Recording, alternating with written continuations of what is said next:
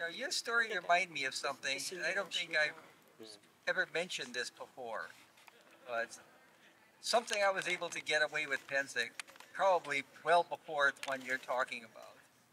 This is like somewhere like Pennsic 12 or 14. Oh yeah, that's way earlier. Something like that. But anyway, um, after my grandmother died, we had to sell their lake home, and the lake home had an old building that had a barn in it.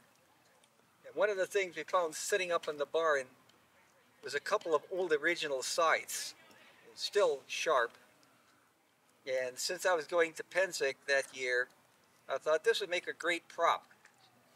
Just put out in front of my... I actually duct taped the edge because I didn't have the heart to take the edge off it otherwise. And that year, I don't remember exactly why, but I was camping with a Japanese household called the House of a Thai. And I was sitting there having breakfast one morning, and it was kind of foggy. And we were right on the main path where everybody was heading out to the battlefield. And so these groups of fighters kept marching past. And I'm sitting there in the chair having my breakfast, watching them march off into the fog.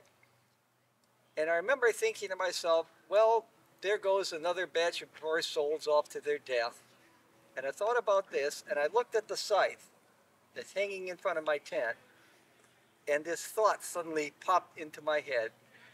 So I went back in, I put on my all-black cloak with the red trim and the hood, and I put the scythe over my shoulder, and the next time a group came walking along the roadway, I just quietly fell in step behind them.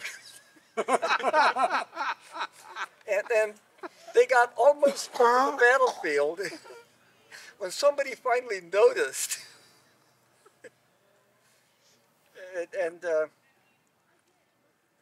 we got to the battlefield, and I just stood along the sidelines, and one of them turned to me and said, would you mind standing over on the other side? So I went around and stood on the other side, and they said, could you go stand over there? I said, well, I was there. They told me to stand over here.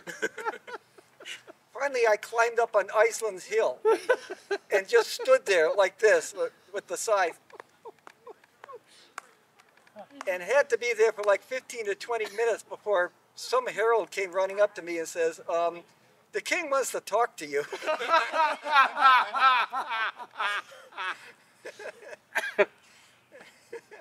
And, I don't remember who the king was at the time, but we had an interesting discussion, and you're kind of bumming out the troops. Said, look, it's authentic, isn't it? So, and like for the next couple of years, at least once, I would do that.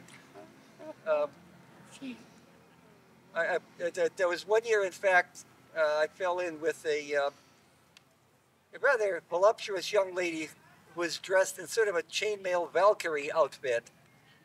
And she had this notebook with a big quill pen. And we would walk down the line of fire going 21, 22, 23. She'd start taking down names.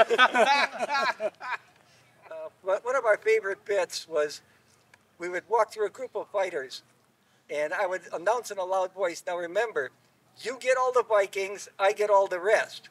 And people in Japanese outfits would jump up, go, I'm a Viking! It was a great shtick for a while. Eventually it kind of wore out, but I still got the scythe. So.